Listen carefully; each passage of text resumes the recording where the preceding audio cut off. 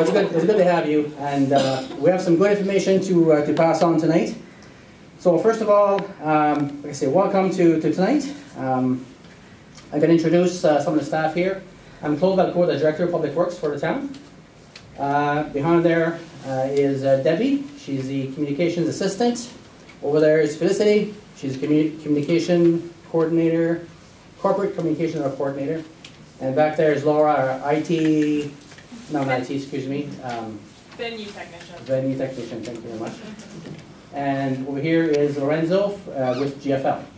And Lorenzo will have the floor in a second. In case you don't know, washrooms are right across over there, male, female. If you need to, if there's a, heaven forbid, if there's an emergency, there are some exits through these doors here. Down there where you came from, of course, and the muster point is in the back on the southeast corner of the parking lot.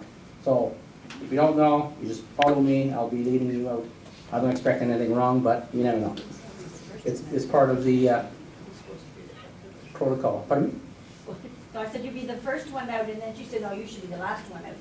Oh, well, we'll do a sweep at the end, so I might have to come back in. There was some coffee, snacks. I'm not sure how much is left, so it's good. I didn't expect that many people, so I didn't bring a whole lot, but there's some left. So the purpose of the session tonight really is we have a lot of information to share with you, and that's the purpose of it. We want to share as much as we can. We want to take some feedback from you, some questions. Lorenzo's got a presentation to go through. There's some questions at the end that they're frequently asked questions. So we'll go through those. And if we don't cover the questions that you have in your mind, feel free at the end. There'll be a mic that's going to go around that we can hand to you, and then you can speak in the microphone because it is recorded. And having said that, if you ask a question and if you're not comfortable with being recorded, then we need to know after, and we can ask a question afterwards. All right? And we can do it on the side if you have a problem with being recorded. So other than that, the video is going to be the session is going to be recorded. It's going to be posted on the website. So you'll be famous. Maybe. Any questions so far? Any concerns? Any concerns with anything? Okay. So without further ado, I'll go through the agenda first of all. We have a presentation, and then Lorenzo brought some hands-on, so you can feel, touch, look at, basically to clarify some of the questions that we've received, which is good that we do this a little bit after the kickoff or after the process has started, so that you do have questions for us, right? So we'll be looking at that, and Lorenzo's going to speak on those and clarify some of the plastics that, which ones 1 and 2, what's good, what's not good, all the good stuff. So we'll cover that. So if we can ask, though, that all the questions come at the end, and we'll make sure you answer all your questions. Okay, so if there's no other questions, I will pass the mic over to Lorenzo. Thank you. Thanks very much, Claude. It's a pleasure to be here this evening. Thank you all for coming out. It's great to have a chance to speak to you about recycling. I know there are a lot of changes recently. I know people have a long list of things to do in a day, and getting to the bottom of a long list of tasks and items and chores. And so paying mind to what should and shouldn't go in the recycling is yet one more thing. So I really appreciate your attention, your care for this subject. I'm going to talk pretty broadly about a lot about sort of globally what's happening in the recycling business. This is an industry now that entirely depends on international relations. It's truly a commodity-based global enterprise. There is no one country that has all the pieces necessary from A to Z to fully solve or provide a full start-to-finish recycling program. It's all based upon international relationships. So, sorry, a little quick there. I'll start by talking to you about some of the changes that have occurred in China recently. What that's meant for the globe, what that's done to recycling, and the consequences of it. And then I'll go into how this boils down to the town of Morinville and the sort of need to know for the program that we provide. And then finally, I'll touch on a little bit what might change in the future. So we go from doom and gloom to hopefully a little bit sunnier by the end.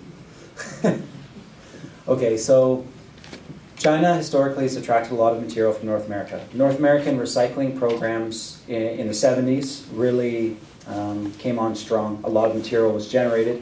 China became increasingly a manufacturing hub with a voracious appetite for raw materials. So China needed to somehow attract more raw materials in order to continue making manufactured goods cheaply. In the North American market at that time, there was a lot of infrastructure for recycling, actually. This is where it had a lot of its infancy, so it was growing here quite well. One of the ways China devised to attract more material from North America was to offer that it didn't really need to be sorted. That they would handle the sorting with the access to much cheaper labor over in China. This took the burden off of local recycling providers to have to expend a lot of time, effort, equipment, and labor in exhaustively sorting the materials. They could more do kind of a bulk sort. All papers together, all plastics together, all steel cans together, and then ship it en masse by sea cans over to China, where the further sorting would be performed. Of course, as China exported more and more materials to North America, finished goods I should say, in North America, there's plentiful empty sea cans that had to cross the ocean back to China, which meant very cheap shipping rates. So not only did they offer to take the material with less sorted, but they also could do it with very low transport costs.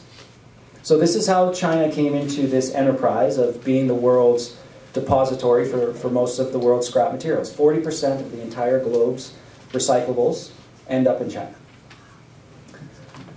So, 40%.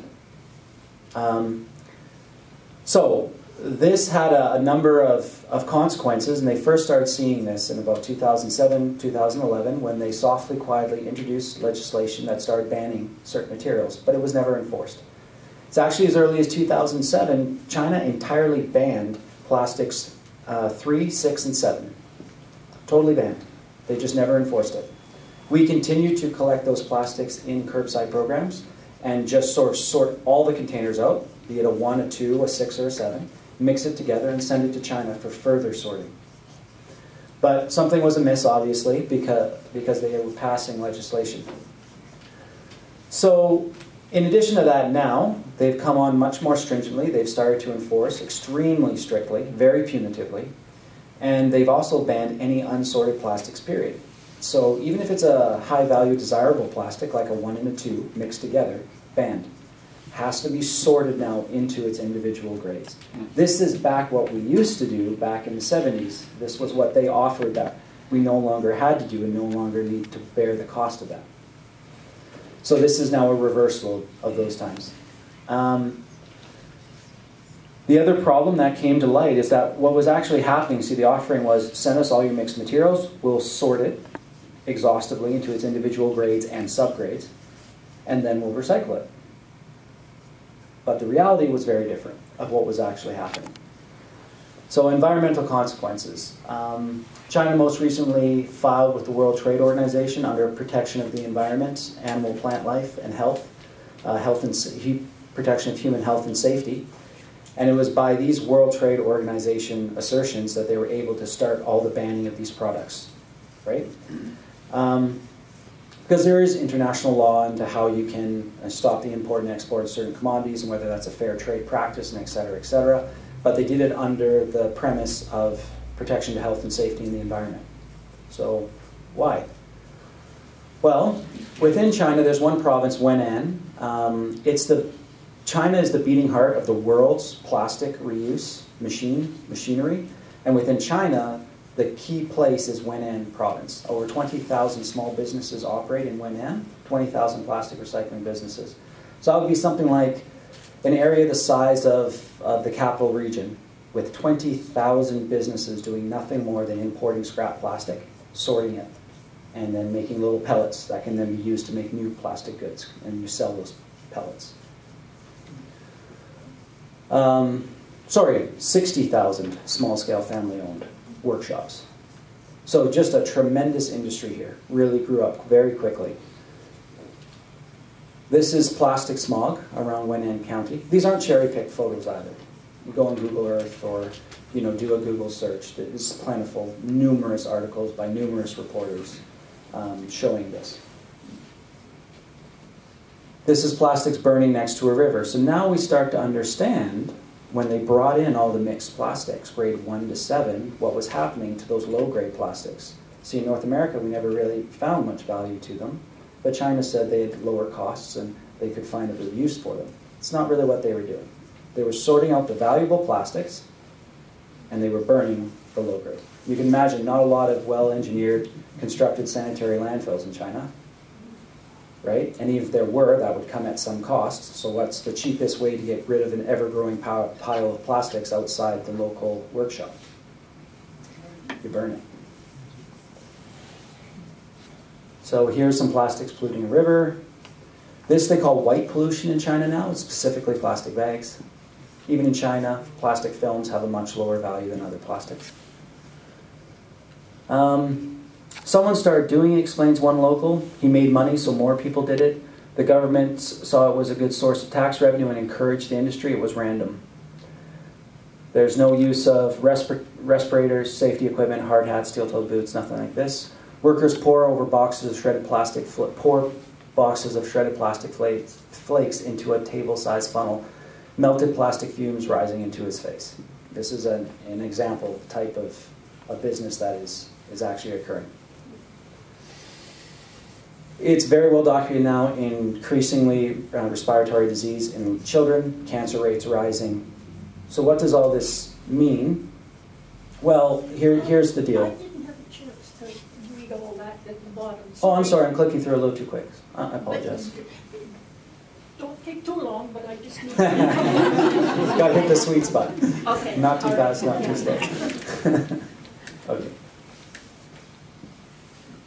Okay, so what gives? Well, the truth is when you burn plastics, especially when you burn them just in the presence of oxygen and you do it just at regular temperatures that you might get from lighting a match, you generate a lot of dioxins and furans. Now, colloquially, cancer researchers will tell you dioxins and furans are known as the most carcinogenic chemicals that have ever been tested in a laboratory. They're also called a POP, persistent organic pollutant. That means they are digestible, they build up in tissues, in organisms, and they're persistent. They don't break down. So they get inside. Digestible or aren't? They enter the digestive tract and they go across the digestive barrier into the bloodstream. And then they're stored in body fat. Yeah. So not digested in the sense that they are broken down. They're not broken down, they're persistent. But in the sense that they're absorbed. So they're absorbed. And they're persistent in the environment, so the levels always go up, go up, go up, and they take hundreds of years to break down. So they're the worst selection of characteristics for our carcinogenic substance. Okay, so that's what you get when you burn plastics. So not good. So this meant that Chinese citizens have stormed government offices, refused work, consistently pressured the government regarding environmental matters, and it's becoming a major issue of legitimacy for the Chinese government. So the end result of that is they said, okay, we've done it for a few decades, we need to stop. And they came down with a very hard stop. But now this has created a whole backup in the entire pipeline of recyclables, because we just pushed it all over there, thinking that they were going to handle it. They weren't really handling it in a very sustainable way. Now they've shut that down hard. Meanwhile, none of our programs, none of our local infrastructure, businesses, we're not set up to go back to how we once used to do it back in the 70s. So this is where the real crux, this is where the rubber meets the road, this is where the real problems come about. So, consequences to Alberta. Well, Canada and all Western nations, in fact the entire globe, produces far more plastics than are ever recycled or consumed by reusers. That's particularly true in Canada though. So now we have all this plastics, we used to send to China, they're not going to take it anymore. What do we do with it?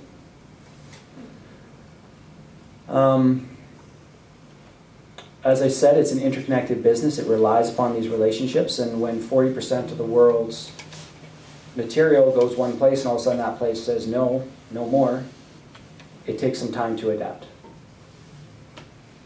So the need to know. Some things to understand about plastics that might clarify some questions you have.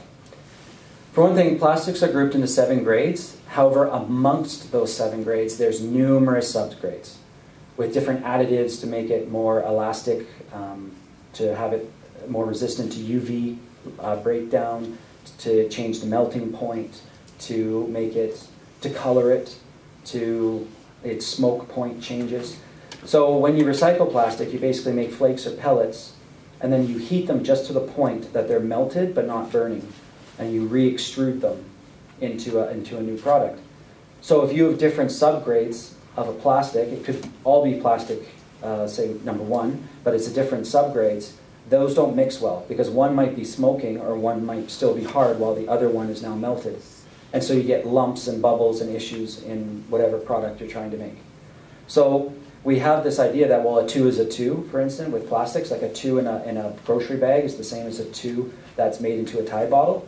No, they're not. So this is where some of why, so this is when people ask, well, why are you taking 2 as a rigid, but you won't take 2 as a flexible? That's one aspect to it. So what we're intending to do is prune the program back down to more philosophically, I'll explain it as a demand pull. So originally recycling was, you saw so much cardboard. This is what really kicked it off, was cardboard in the 70s. Cardboard producers, cardboard's quite energy and water intensive to produce, and the fiber strands in cardboard are quite long and quite resilient. Like if you ever thrown a piece of cardboard you've seen it in a puddle, it might sit in the puddle for 36 hours before it's truly waterlogged. Like it's pretty resilient material, so it has a high cost to produce it.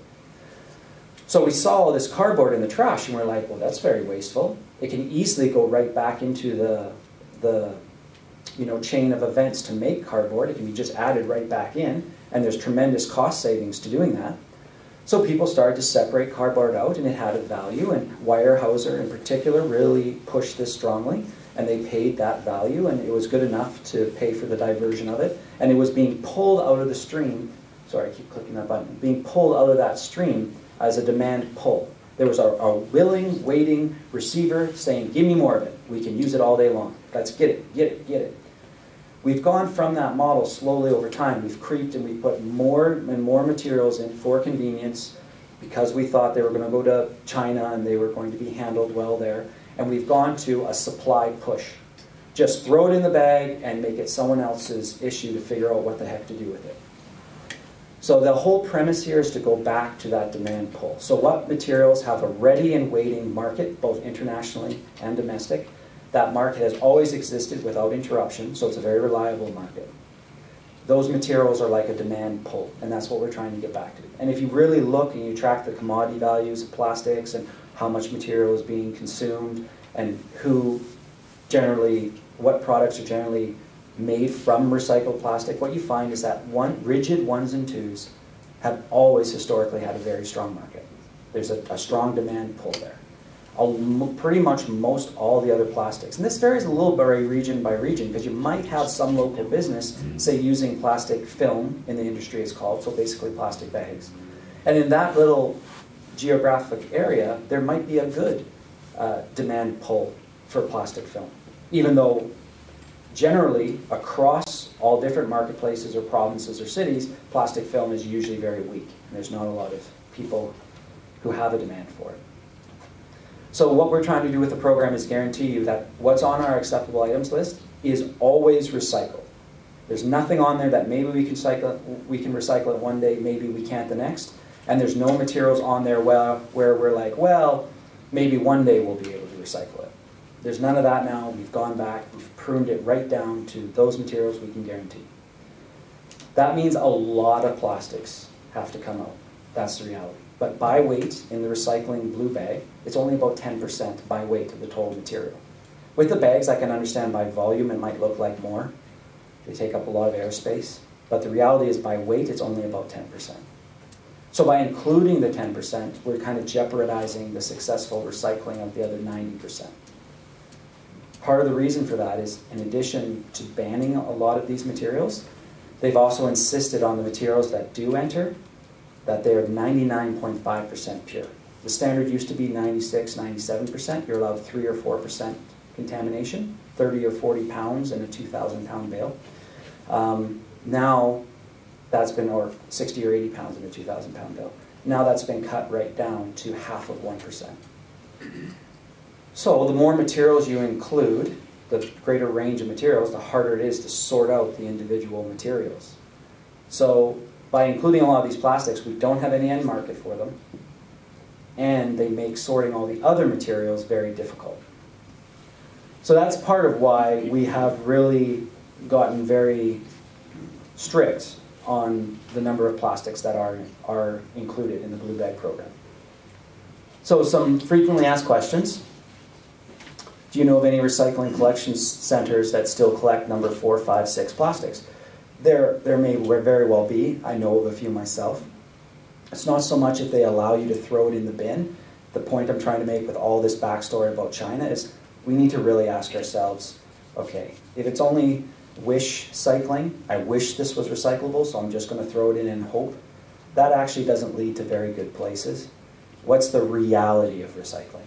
So it's not really have they updated their program and do they allow more stuff to be thrown in the bin or the bag or whatever, what have you. The real question is what actually happens? And I will stand by everything that I've said in this presentation. You can find some exceptions. This industry is like, there are so many exceptions, and you might find a particular little plastic recycler somewhere, and so those local communities it's servicing can put in more material, and it really does get recycled into a new product. But by and large, across a large industry, I really stand by what I'm saying in this presentation. The real strong plastics have always been the rigid 1 and 2s. How to go about getting a new bin or new pins for the lid. This happens to come up. You can contact GFL or the town, and the town will forward your concern to GFL. That's just one we've gotten recently whenever we talk to anyone about any topic. How do I get my bin repaired? Can we opt out of the program? No. The premise of these programs is they're provided town-wide, and that way it's very efficient and the cost is very low. So the program's provided, you know, for roughly $5 or $6 a month. I mean, that's probably, you probably spend more on that in coffee in a month. They become very cost-effective programs. If you think about all the consumer goods you buy in a month, hundreds and hundreds of dollars, and then to take away the majority of that material and have it recycled for $5, I think it's pretty good. Certainly if it was an opt-in, opt-out, the price could easily double. And that wouldn't be for anything other than the real inefficiencies and the increased cost of transport. Can we bundle cardboard beside the recycle roll cart for pickup? This one doesn't really apply to Morinville, but some communities have blue carts instead of blue bags. And of course the best thing there is to chop up the cardboard and actually put it in the blue cart, just as it happens. Your information suggests that glass bottles that have deposits are recyclable, whereas other glass bottles are not. You know, what's up with that? Well, the deposit system funds an entire movement of material throughout the stream. And so it makes something that's like a very hard to recycle material, like glass, it makes it recycled. Because there's these extra funds moving the material. But it's at a cost, and that cost is represented with the deposit system. Other glass bottles don't have that deposit system, so when we collect them in the blue bag, we then have to try to market that material, and it's incredibly hard to market. Post-consumer glass. The virgin material is very plentiful and very cheap. Now, one nice thing though, however, is glass. If you look in grocery stores, glass is less than 1% of all the containers in grocery stores now. It's really, really gone down. I mean, the one I really noticed was Miracle Whip, because I like Miracle Whip. But when they went away from glass containers in Miracle Whip, for instance, everyone's doing that. It's just less and less glass all the time. Where does the glass go if it cannot go in the recycling bin? Okay, so the hard reality with these plastics, with some of this glass that doesn't have a deposit, the hard reality is they're going to go to the landfill. Now, I think, though, that is not great, and we're hoping that improves with time. And when we have a realistic, reliable output that we can sign our names to, then we will re-include those materials in the recycling program. But for now, we think we need to get back to basics. The other thing I will highlight, this might sound really odd from a dyed-in-the-wool recycler, but there's a lot of worse things you can do with plastics than put them in a landfill, as we talked about earlier. A sanitary engineered landfill is not good. Recycling is far better. but it's the least of all evils when you compare that to, say, burning the plastics. Okay, there's a lot of worse things we can do, and it's not allowed here, and that's a good thing. Cardboard is not on the list of acceptable items. Not sure if that was ever really the case in Morinville, but it's actually one I've seen recently. Absolutely, cardboard is. It's actually one of the few materials that has a very strong, thriving local Canadian market for material. So, most grocery bags are number 2 plastic, the same grade as number 2 rigid plastic, but you're accepting one and not the other. It's because they're both a high-density polyethylene. Well, a lot of the bags actually aren't technically, they're stamped 2, but they're actually a medium-density polyethylene, plus with a bunch of additives.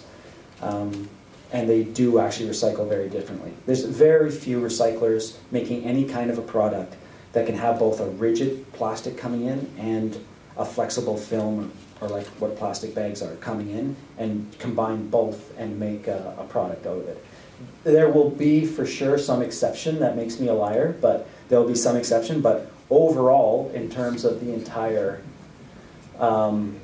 industry, that is certainly not the case. I'm doing all kinds of fancy things now, right? Sorry. I got a twitchy finger. I keep hitting that button. Another point was that, well, we see some other programs, for instance, in British Columbia, accept plastic film. Yes, they do. And if you go to their websites and you really research it, it's public knowledge. That plastic they collect, those low-grade plastics, they still accept them in the program. They bundle them all up, and they sell them to companies that still burn coal for energy, and they burn the plastic instead. Now, supposedly, those companies are tested, and they're burning at temperatures that limit the amount of dioxins and furans that are generated. But totally separate to their claims, Europe uses a lot of waste incineration because it has very little landfill space, and it's very well tested and well known now around all the land of those incinerators, which are supposed to burn at very high temperatures and prevent the formation. All the land around the incinerators, you can detect the dioxins and furans, and it's constantly rising. So if the Europeans haven't gotten it right, I wonder if British Columbia actually has. So, and there's pros and cons. Some people will say, well, that's better than the alternative, and I don't want to get into a debate about that, but the point is, we believe in recycling. Burning it for energy isn't recycling. And it has a lot of question marks next to it. So, again, some people tell a nice story and, oh, we're doing so much better, and why are you guys cutting out all these materials? Well, we're cutting them out because in our personal opinion as a company, we want to get back to what we can actually prove, what is real, and stay away from the ifs and maybes and buts.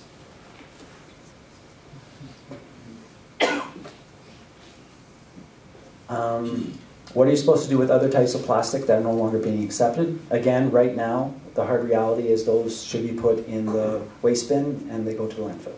And as the situation improves, as new industries start, and there's already some noises being made. There's one company, EFS Plastics, it's been operating in Ontario for more than a decade very successfully. They're one of the few ones that actually do take in plastic films and truly recycle them. They're talking about starting a new site in Alberta.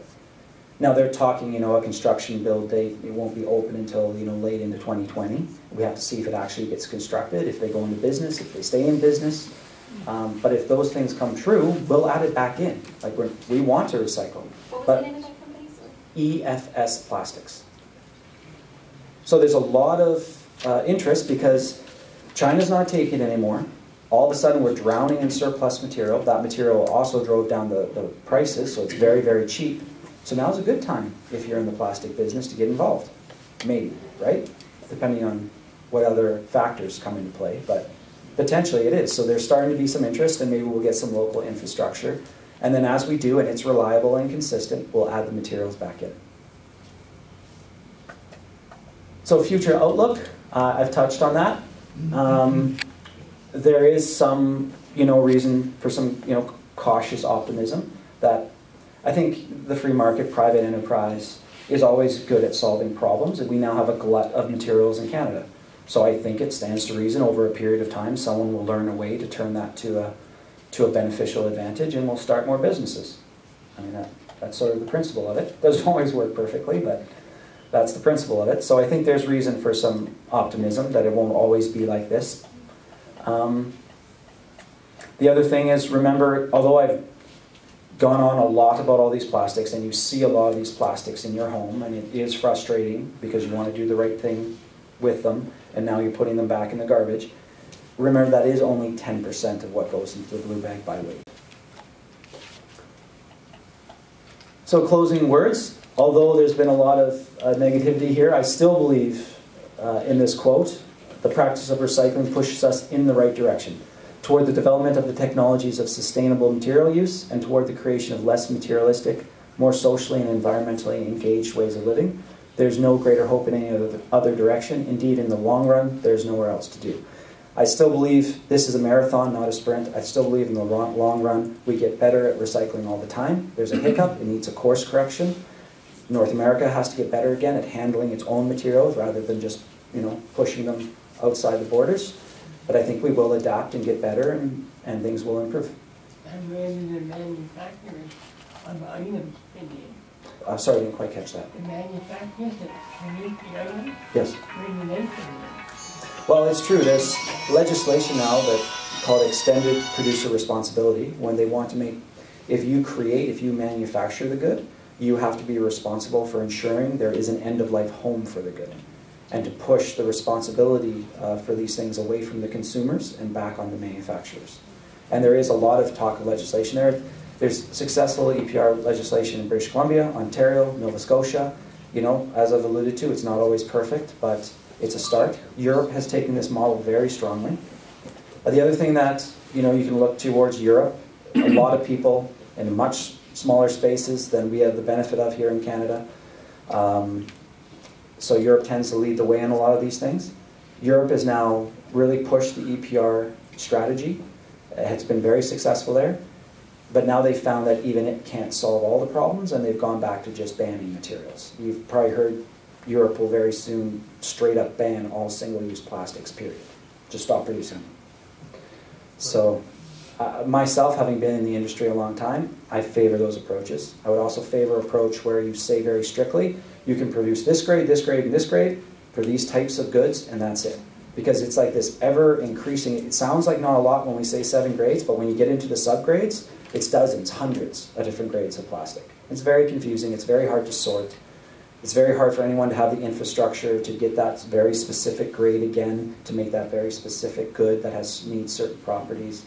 So I'm in favor of some legislation here to tell the manufacturers what they can and can't do. So those are all possibilities. So that concludes my presentation. I'm sorry if I belabored some points or droned on a little too long, but thank you for your attention. Thank you very much.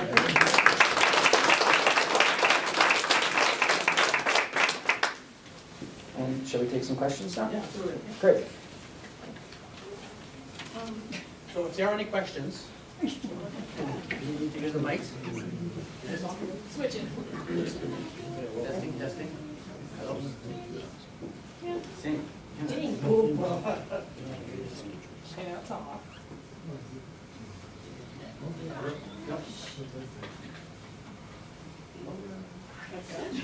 Just yell. It's there. It's working. Not a voice. It's working. Is it working? Not working? Not working? I checked I'm an Edmontonian, I'm an Edmontonian, I just moved here. I used to be an Edmontonian, moved here in May. And I had thought they were restricting what goes into for recycling. Well, I checked on the website today and it kept saying they're going to take everything. And I thought, well, I know what I'll do. I'll just bring my stuff to Edmonton and that. But I shouldn't do that. So is Edmonton going to be more responsible like Morinville? So I'm very familiar with the Edmonton operation, even the gentleman responsible for operating it. He's a very good guy, comes out of Ontario. There are some plastics that he has access to getting recycled through contacts he has that are simply contacts not open to others. So he's been in the industry a very long time. So there's that aspect to it, that sometimes this business, there's a limited amount of material that they need. So who do they buy from? They buy from the ones they've known for a long time. So there's an aspect to that. But the other aspect to it that I can vouch for is really very true, is Edmonton has always taken the philosophy, just make it easy for the residents, throw everything in, And if it's not really recyclable, we'll just sort it out ourselves and landfill it off to the side, and make it easy for everyone that way.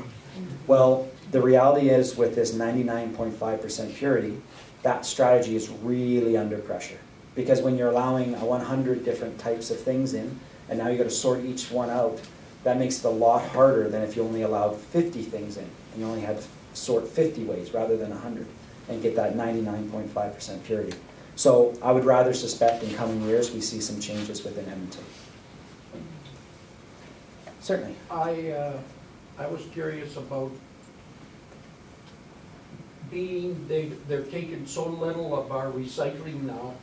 Are we still going to have to pay the big cost to have it moved? The short answer is yes. You know, like I live in a condo, and in that condo, in the last 3 weeks, they took 2 bags and a little bit of cardboard. The rest they left behind. Okay, well I think there might be something else occurring there. So if we can find out what condo that is, then we can specifically speak with residents, maybe have an open house just at that condo and make sure that everyone's on the same page. Because really, what you used to put in the bag, 90% of it can still go in. It's only 10% that we're really asking to be kept out. At our condo, the one time, I bet you there was 15 bags out there and they took 2. The rest of them they left behind. With pink love notes, probably. Huh? With pink love notes. Yes, With big love notes on each one. Yeah.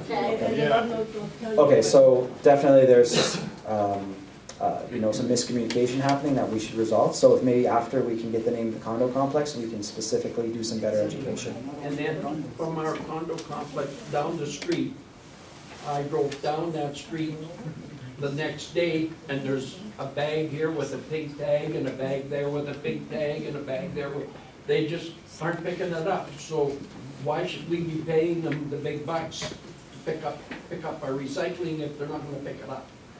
I understand you. I think the goal, though, of those pink tags is just for people to understand the 1 or 2 items they're putting in the bag that's wrong, take those out, and then put it out next week, and it will be taken. The goal is not to not pick up stuff. The goal is just to get everyone on the same page. I'm not sure if that message was relayed to us. Okay, well, I apologize if we haven't given a good job with that. We didn't know until one day we had all these bags sitting out there with big tags on them. We didn't know nothing about this. I see, okay. Yeah, so it's sort of a shock. It's not the way you want to learn something, yeah. I understand. We picked it all up and threw it in the bin. Yeah, the purpose of those pink tags is really just to say what shouldn't be in, and if you just remove those few items that shouldn't be in, the rest is all good. So. We're not checking off what can't go in. Doesn't say what's not good. Yeah. It's blank. Claude gave me a heads up this was the case. Yeah. How am I supposed to remove what's not good if I don't, they don't know? Yeah, I have to apologize. I just chalked it up to human error. The driver probably believed he had kicked something off and hadn't, and then stickers your bag with it. I apologize for that. Sorry, there was a question in the back that I kept missing. Ma'am? Yes? Well, I have to say, I thought I was doing a very good job recycling, and I know this is a huge learning curve for all of us. So I will say I do commend you, GFL, for making these changes even if they are hard, because 2 weeks in a row, my recycling tube was left on the side of the road when I thought I was doing a good job. But it was rough, but it made me realize that I had become complacent, and I was buying products that I thought, you know, well, it's recyclable, so it doesn't matter. I'll put it in here and someone will take care of it. So that sucks for all of us, but I do appreciate that you guys are saying, whoa, we have to stop this right now. On that note, my question to you guys is then, if we are going to be so strict on this, then why are we taking all of the items that are recyclable and putting them into film plastic again, and or the other option, which I do see some people using, are the plastic blue bins, which I'm assuming are of plastic 7 or 5. What other alternatives can we use so that we can, those of us that will actually try and get on board, what can we do to help support this initiative? It's a very good point, and it's one that I did expect. When you go with a blue box program, those blue boxes being out in the sun and all the rest of it and constantly being picked up and put down and kicked around, frankly, they actually break down quite rapidly. So they usually only last about 18 months. So they consume a certain amount of plastic because then the bin's broken.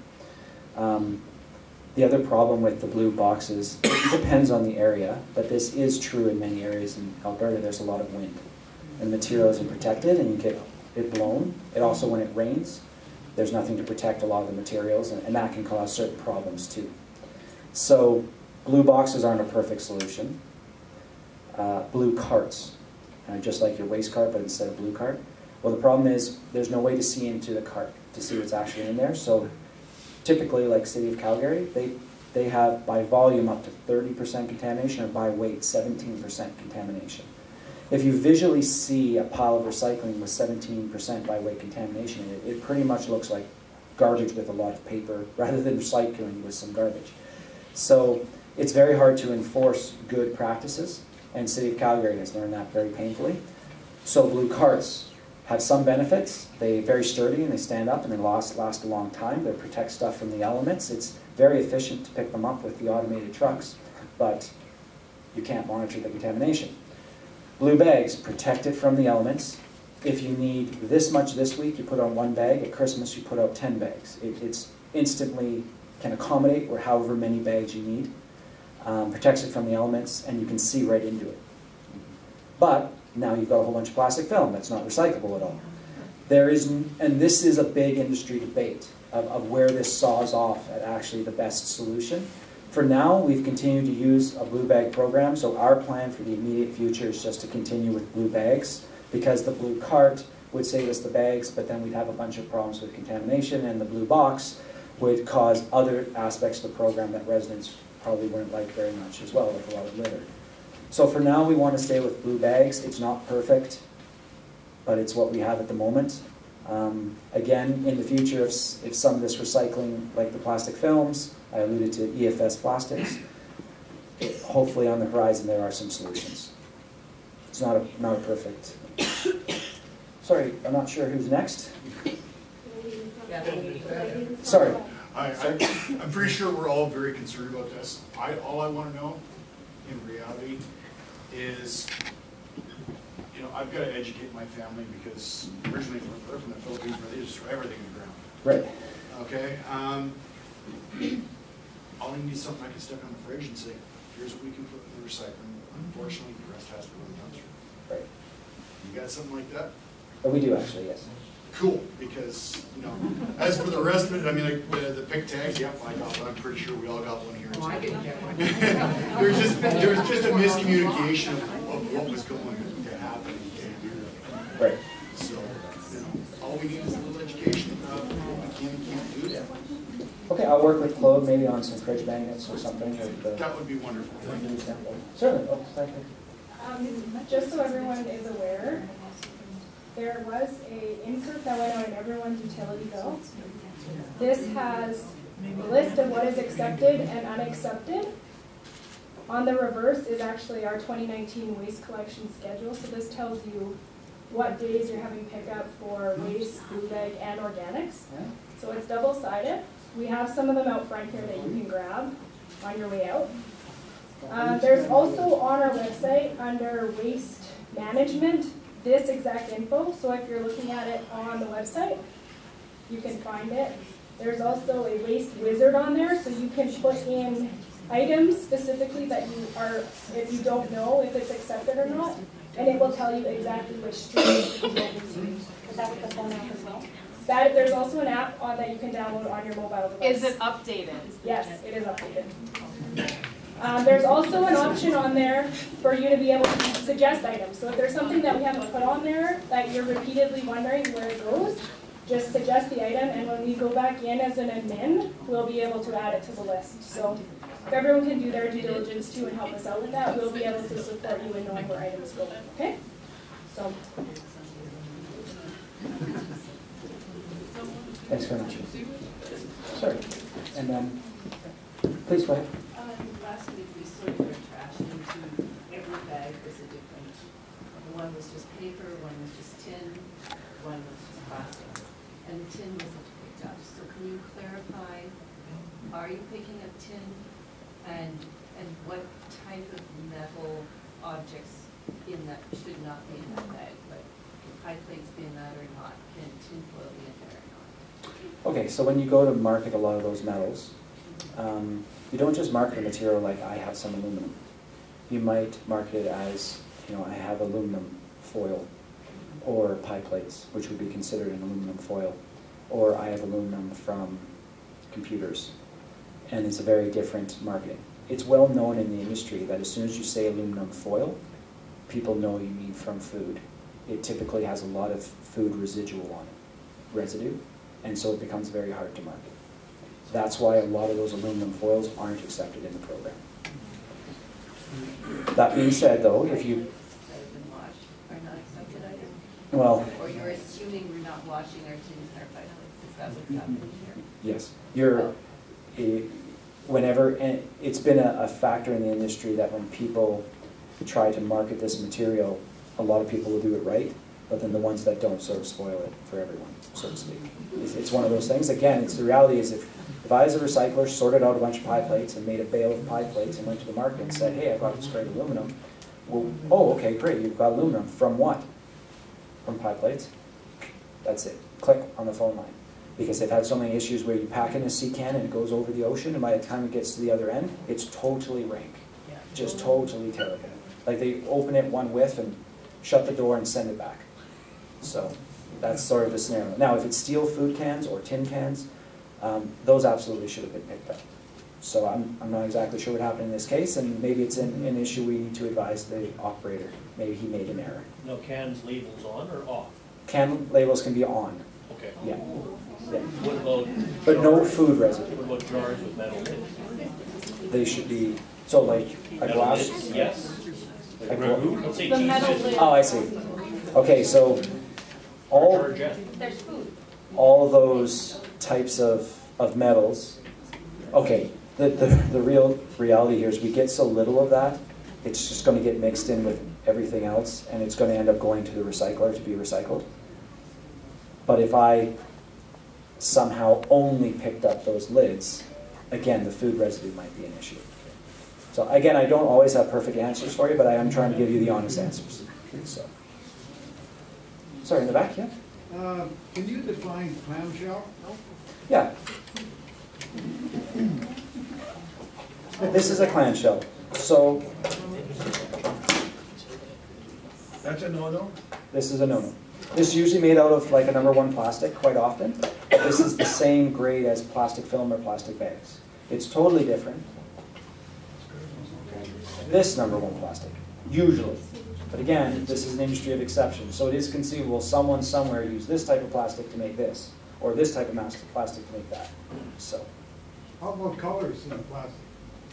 All colors? yeah, typically all colors, yes. Black? So I go to Walmart? Yes, all everything, all colors. You We're- accept all colors? Yeah, as long as it's a rigid container, #1 or #2, regardless of color, we'll What accept do you it. consider to be a rigid container? Right. So something like this is considered rigid. It's thicker, it's sturdy, you know. You can't scrunch it up in your hand. That's the number right on. And something like this would actually be considered flexible, a flexible plastic, because you can scrunch it in your hand. That's like a good rule of You don't thumb. accept the flexible? No, we don't accept these flexible ones either, but they're rarely 1 and 2. They're usually like this one, 5. But you kind of contradict yourself because those, you're relying on people to wash out and take it recyclable. It's the same thing as jars and everything else. It doesn't get washed out. We are relying on people to wash everything out. That's true. It's just the case that usually tin foils in particular have had this issue. So I go to Walmart and I buy a cake with a plastic. That's no. Yeah. When I came here tonight, I was expecting a table with all the stuff that aren't supposed to go in the blue box. that would be a very, very long table. Everything that would be a long table, and everything that wouldn't would be a long table. There's so many different plastic containers made, so many different variations. But we could try to work with the town and produce something that is a little more exhaustive, has more examples. So we'll try to do that. Question here. Sorry. Sorry. Oh, you've done a great job. I just wish we would have done this before we started getting the pink letters and how many of those went into the dumpster and went into the landfill. There's a lot of good stuff in those, cardboard, etc. A lot of people would not have gone through their recycles to go take out 3 Sobeys bags, and a lot of good stuff got thrown away. That's my one concern. So Edmonton still takes these things, so you guys do not take your stuff to Edmonton. I always thought you guys did. Okay, so you do not, okay. Safeway bags, if you say to Sobeys, Safeway have a little container where you can take the bags, go there. What are they doing with those? Just curious, do you know? Okay, so in that case, that is a uniform, all the same. They only take Safeway bags, and whatever type of plastic they use, it's only that. So they're in a very different situation than a program that will take 30 different types of bags. So they may be in a much better position to actually get that material recycled. They're also a very large corporation, and they probably have certain leverages to do some things that maybe others can't. Sorry. It's all good. I actually heard a really good question from over there, and I'm going to steal it, and I'm sorry. It was one of you two. I'm making eye contact with you guys. How do you find the number on the container? Okay, usually you flip it upside down, and there's a recycling loop, and right inside the loop there should be a number stamped. But you need a magnifying glass for the light. For the visually impaired. Sometimes, yeah. Yeah, exactly. Sorry, in the front. Wouldn't we wash our pies? Then put them in, sweet. Just go ahead. Sit. Yep. Oh, sorry. I'm just totally confused about the plastic bag business, just the grocery bags. When it first came out, it had Sobeys on the form. I went to Sobeys, and now they're no longer taking them. I phoned the town here either today or yesterday, and they said, take them to Walmart. And I said, do they take all kinds of plastic bags? And they said, yes. So, Thanks for the question. You're right, it used to be at Sobeys, and then actually myself and Donald Fairweather, he's the operations manager for the town, we've looked into bringing that extra service, I'll say, through Sobeys, because I've heard that Sobeys and other stores like that would take all plastic films. So we managed to do that. They have to go through a head office and get it all done.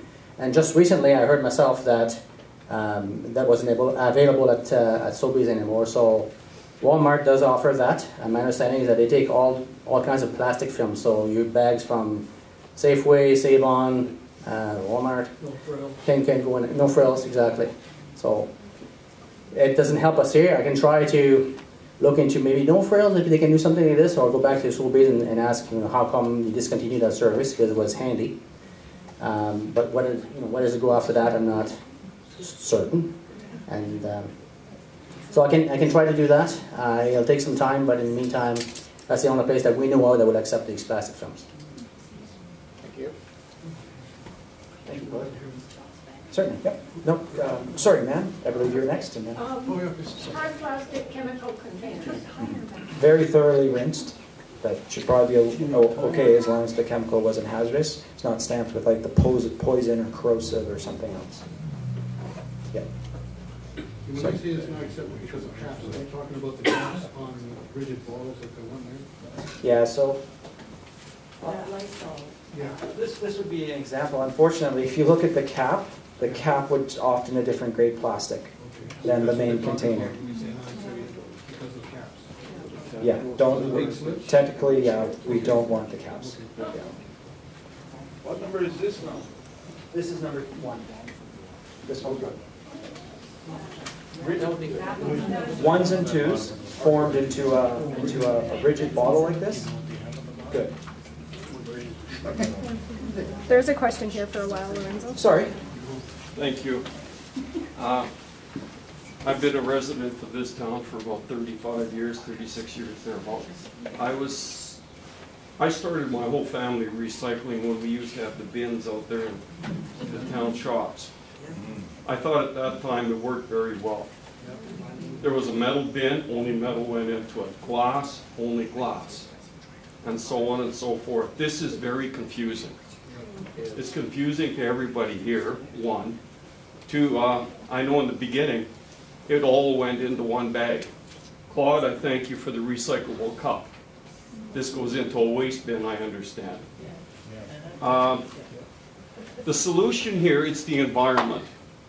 It's not our environment now. We're looking after it for that little girl over there. You talking to me? No, her. The little girl. The issue is these one-use plastics. A lot of people use them for garbage bags. Solution, nickel a bag. How many here pick them up? How many bring your own bag to the grocery store? Yeah. You're talking to the wrong people here. There's a lot of people out there that spend that nickel like it's nothing. Make it $1 a bag or $5 a bag and they won't be doing it anymore. Or just do what Fort Mac did. Yeah. Well, yeah, either that or just ban it. And it's not just them. It's those clamshells. Look at the grocery store. Yeah. That marketplace special that was on about a month ago in the UK, they banned it. The whole city just went all out for it, and they just banned all plastics. People now have to bring their own means in order to pick up their groceries. And it took 10 weeks.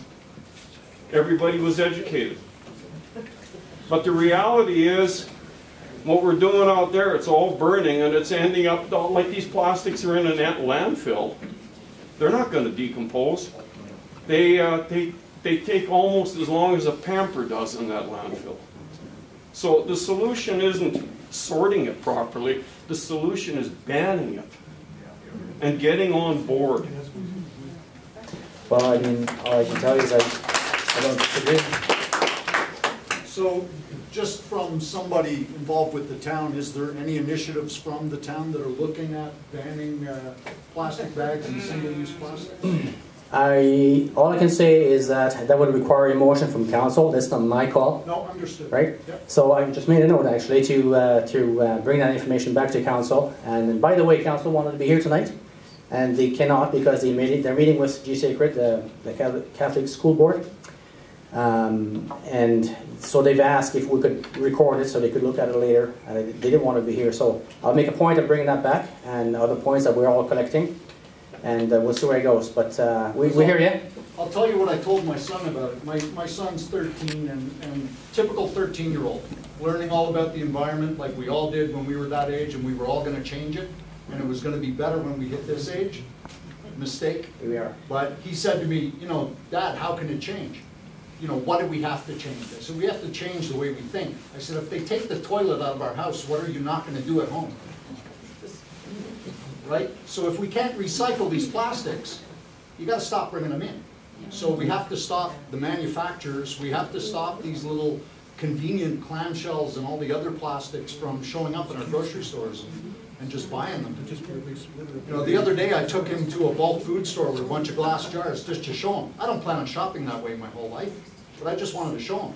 There's other ways if people think of it. Well, absolutely, and if that's right, you get money back for those.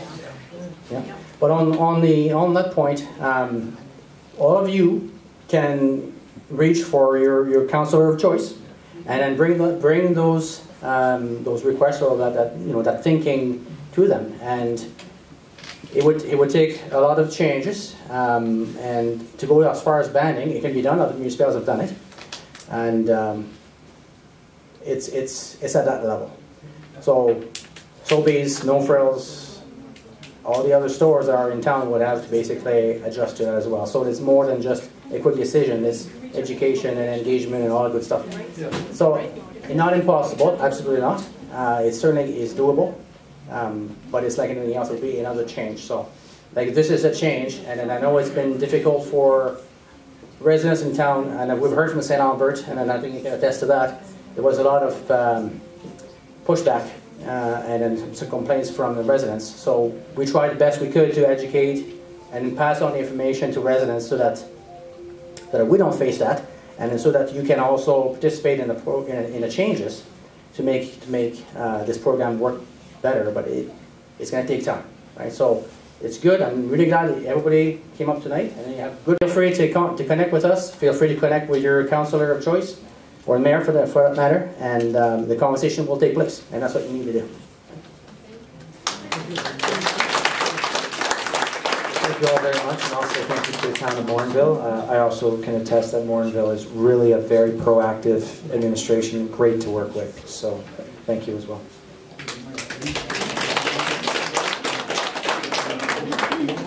So if there's no more questions, if there are questions, stay behind. We can still continue. If you heard enough, you can depart, if you will. We're here for a little longer, so feel free to be here and then chat with us as you see fit.